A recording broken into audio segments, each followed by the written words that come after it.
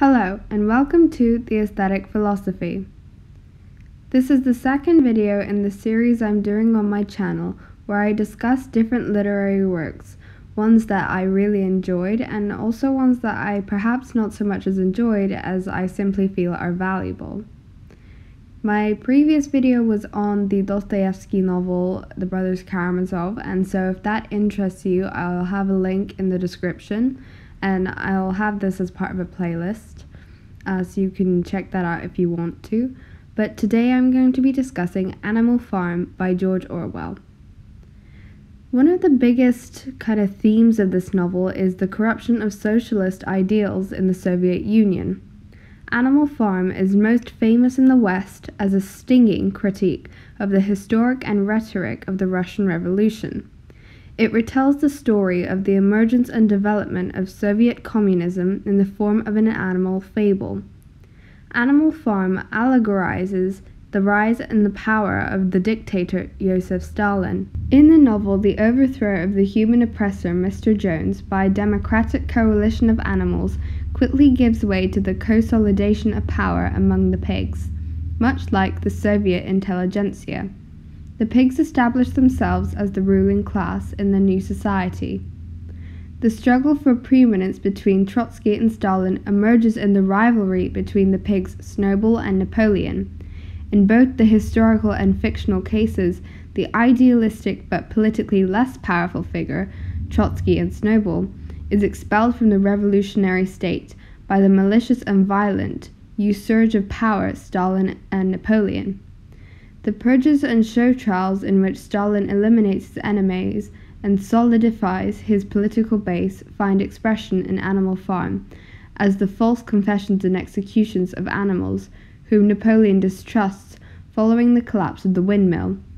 Stalin's tyrannical rule and eventual abandonment of the founding principles of the Russian Revolution are represented by the pigs' turn to violent government and the adoption of human traits and behaviors, the trappings of their original oppressors. Although Orwell strongly believed in socialist ideals, he felt that the Soviet Union realized these ideals in a terrible and perverse form. His novel creates its most powerful ironies in the moments in which Orwell depicts the corruption of the animalists' ideals by those in power. For Animal Farm serves not so much as to condemn tyranny or disposition, as to indict the horrifying hypocrisy of tyranny that base themselves on and owe to their initial power.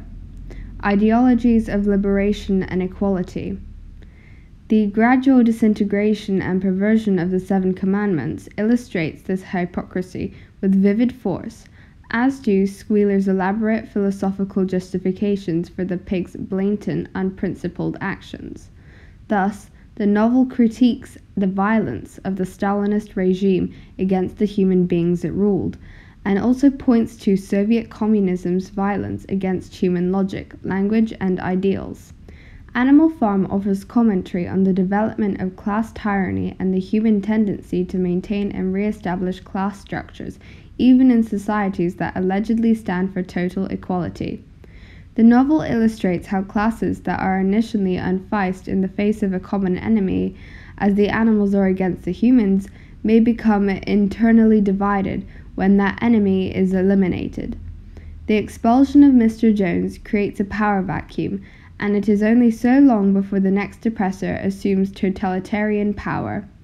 The natural division between the intellectual and physical labor quickly becomes apparent and expresses itself as a new set of class divisions, with the brain workers, as the pigs claim to be, using their superior intelligence to manipulate society to their own benefit. Orwell never clarifies in Animal Farm whether this negative state of affairs constitutes an inherent aspect of society or merely an outcome contingent on the integrity of society's intelligentsia. In either case, the novel points to the force of this tendency towards class stratification in many communities and the threat that it poses to democracy and freedom. The novel also explores the danger of a naive working class. One of the novel's most impressive accomplishments is its portrayal not just of the figures in power, but also of the oppressed people themselves. Animal Farm is not told from the perspective of any particular character, although occasionally it does slip into Clover's consciousness. Rather, the story is told from the perspective of the common animals as a whole, gullible, loyal, and hard-working. These animals give Orwell a chance to sketch how situations of oppression arise not only from the motivations and tactics of the oppressors, but also from the naivete of the oppressed. They are not necessarily in a position to be educated or informed, however, they don't necessarily try to. When presented with a dilemma, Boxer prefers not to puzzle out the implications of various possible actions, but instead to repeat to himself, "Napoleon is always right." Animal Farm demonstrates how the inability or unwillingness to question authority condemns the working class to suffer the full extent of the ruling class's oppression. This also leaks into the idea of how the abuse of language is instrumental when it comes to the abuse of power. One of Orwell's central problems, both in Animal Farm and in 1984, is the way in which language can be manipulated as an instrument of control. In Animal Farm, the pigs gradually twist and distort a rhetoric of socialist revolution to justify their behavior to keep the other animals in the dark. The animals heartily embrace Major's visionary ideal of socialism, but after Major dies, the pigs gradually twist the meaning of his words. As a result, the other animals seem unable to oppose the pigs, without also opposing the ideas of the rebellion. By the end of the novel, after Squealer's repeated reconfiguration of the 7 Commandments in order to decriminalize the pigs' treacheries, the main principle of the farm can be openly stated as, all animals are equal, but some animals are more equal than others. This outrageous abuse of the word equal and the ideal equality in general typifies the pig's method, which becomes increasingly audacious as the novel progresses. Orwell's sophisticated exposure of this abusive language remains one of the most compelling and enduring features of Animal Farm, worthy of close study even after we have decoded its allegorical characters and events. One of the bigger and more general themes of the novel is the idea of corruption. Animal Farm demonstrates the idea that power always corrupts. The novel's heavy use of foreshadowing, especially in the opening chapter, creates the sense that the events of the story are unavoidable. Not only is Napoleon's rise to power inevitable, the novel strongly suggests that any other possible ruler would have been just as bad as Napoleon. Although Napoleon is more power-hungry than Snowball, plenty of evidence exists to suggest that Snowball would have been just as corrupt as a ruler. Before his expulsion, Snowball goes along with the pig's theft of milk and apples, and the disastrous windmill is his idea. Even Old Major is not incorruptible. Despite his belief that all animals are equal, in Chapter 1, he lectures the other animals from a raised platform, suggesting he may actually view himself as above the other animals on the farm. In the novel's final image, the pigs become indistinguishable from the human farmers, which hammers home the idea that power inevitably has the same effect on anyone who yields it. It doesn't matter who or how. The failure of intellect is an interesting topic that the novel discusses. Animal Farm is deeply skeptical about the value of intellectual activity. The pigs are identified as the most intelligent animals, but their intelligence rarely produces anything of value. Instead, the pigs use their intelligence to manipulate and abuse the other animals. The novel identifies several other ways in which intelligence fails to be good or useful. Benjamin is literate, but he refuses to read, suggesting that intelligence is worthless without the moral sense to engage in politics and the courage to act. The dogs are nearly as literate as the pigs, but they are not interested in reading anything except the 7 Commandments, as quoted from Chapter 3. The dogs use their intelligence to suggest that intellect is useless, even harmful when it is combined with a personality that prefers to obey orders rather than question them.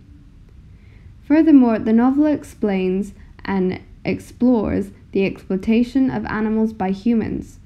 As well as being an allegory for the ways that humans exploit and oppress one another, Animal Farm also takes a literal argument. Humans exploit and oppress animals. While the animals' rebellion is in a comic tone, it ends on a serious and touching note, when the animals, to quote, wipe out the last traces of Jones' hated reign. The harness room at the end of the stables was broken open. The bits, the nose rings, the dog chains, and the cruel knives with which Mr. Jones had been used to castrate the pigs and lambs were flung down the well. The novel also suggests that there is a real connection, as well as an allegorical one, between the exploitation of animals and the exploitation of human workers. Mr. Pilkington jokes to Napoleon by saying, "If you lower animals to contend with, we have our lower classes." When analyzing the central ideas of Animal Farm, it's important to understand the central conflict. The central conflict of the novel arises when the animal's desire for freedom and equality is corrupted by the consolidation of political power amongst the pigs. The animal's original goal is expressed in the first chapter in Old Major's teachings, and especially in Beasts of England, the song that becomes the anthem of Animal Farm. At the beginning of the novel, political power is expressed. The animal's original goal is expressed in that first chapter especially. Political power is embodied by the farmer Mr. Jones, who indulges himself while the animals starve. The animals win easily when they rebel against Mr. Jones, and as a result, they make the mistake of thinking they have overcome the political power itself. In reality, they have only overcome one of the forms of that political power. By the end of chapter 2, when Napoleon steals the cow's milk, the political power becomes embodied by the pigs. Chapters 2 to 7 trace the development of the pig's power and the other animals' growing awareness that they have not achieved their goal after all.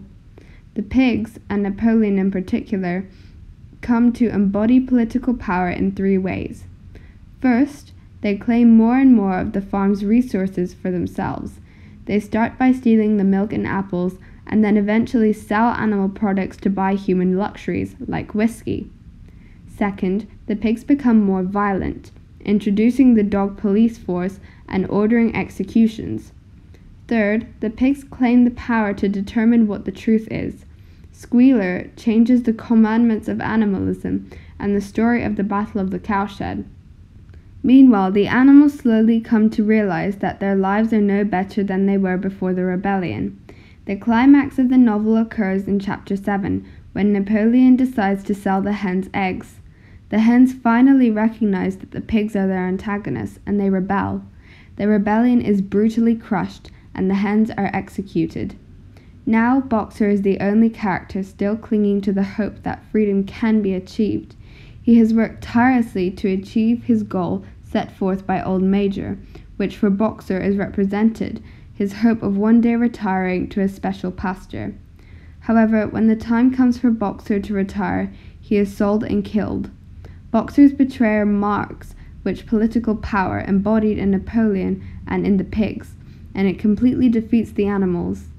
In Animal Farm's final pages, the animals watch the pigs dining with the human farmers and find that they are unable to tell the difference between the humans and the pigs. The pigs have become one with the human farmers because both groups are equally corrupted by the reality of the political power they hold. Let's take a look at the protagonists. The animals as a group are the protagonists of the novel. Their group is to achieve the vision set out by Old Major: equality and freedom for all the animals. This goal brings them into conflict with the reality of political power. First, they must confront their power by rebelling against Mr. Jones. Later, they must confront the power in a more subtle and dangerous form, the manipulation and deceit of the pigs. While the animals defeat Mr. Jones easily, they are completely fooled by the pigs. By the time the animals defeat Mr. Jones easily, that's when it has come to fruition. And by the time the animals recognize that the pigs are stopping them from achieving their goal, it was too late. The pigs are in a position to kill any animal who continues to fight for their goal. By the end of the novel, the animals cannot even sing Beasts of England, the song that expressed their dream of equality and freedom. In the story's last moments, the animals finally realize what they've been up against. By defeating their human farmer, they have not defeated the reality of political power. They have only exchanged one set of rulers for another set of identical ones. When Mr. Jones is defeated, the animal's new rulers, the pigs, gradually come to embody the reality of political power. Now it is the pigs who oppose the animals, in exactly the same way as Jones did, by exploiting and oppressing them. From the beginning of the novel, the animals' defeat the power embodied in the pigs is heavily foreshadowed. Much of the novel's drama arises from the question of whether and when the animals will recognize that their true antagonist is not humans or pigs, but power itself. The moment of reckoning comes to the novel's final scene, when the animals see that the pigs and the humans are exactly alike, because they are equally corrupted by political power. Having looked at the protagonist of Animal Farm, we should also look at the antagonist. The obvious antagonist against the animals is the corrupting reality of political power. This abstract idea is embodied by the different characters who wield power at different times. At first, the corruption of political power is embodied in the cruel and lazy Mr. Jones, who is allegorical for the Romanov family. When Mr. Jones is defeated, the animals' new rulers, the pigs, gradually come to embody the reality of political power. Now it is the pigs who oppose the animals, in exactly the same way as Jones did, by exploiting and oppressing them. From the beginning of the novel, the animals' defeat the power embodied in the pigs is heavily foreshadowed. Much of the novel's drama arises from the question of whether and when the animals will recognize that their true antagonist is not humans or pigs, but power itself. The moment of reckoning comes to the novel's final scene, when the animals see that the pigs and the humans are exactly alike, because they are equally corrupted by political power. In conclusion, Animal Farm is an animal fable, or a beast fable, because it uses animal characters to make a concise, forceful argument about human morality and politics. Throughout European history, writers from Aesop to Jean de La Fontaine have used animal fables as a way of criticizing their own societies under the cover of a harmless story about animals. For example, Aesop's fables are simply stories about creatures such as mice, geese, and frogs. The stories end with clear moral lessons and resolutions that are applicable to daily life. By drawing on the animals' fables and traditions of social criticism, Animal Farm criticizes Orwell's own English society, as well as Soviet totalitarianism.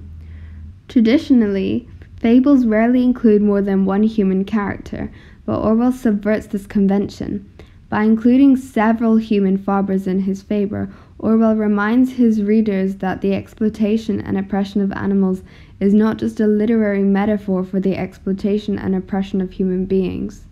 The exploitation of the animals really happens and relies on the same process as the exploitation of humans. In conclusion, I think that Animal Farm is definitely worth reading. While it's not one of my favorite novels, and in fact I struggled to reread it and to reanalyze the text itself, I understand its importance, and it has many lessons to teach. There are so many different layers to it, and it's such a fascinating novel that I had to include it in this series. And I definitely recommend you reading it. It's a quick read, you'll get through it very easily, and it's enjoyable, and there are some funny moments and some emotive moments that make the novel fairly enjoyable. I'd also love to know if any of you have read this novel, what your opinions on it are, and if you agree or disagree with anything I said in this video. Also be sure to leave that in the comments. I really appreciate it. Thank you for watching this video. And please give it a thumbs up if you would like to see more like this. Suggest any novels you would like me to cover, and also subscribe for more. I post at least once a week, every week, sometimes more. And yeah, thank you for watching this video, and I hope you have a nice day.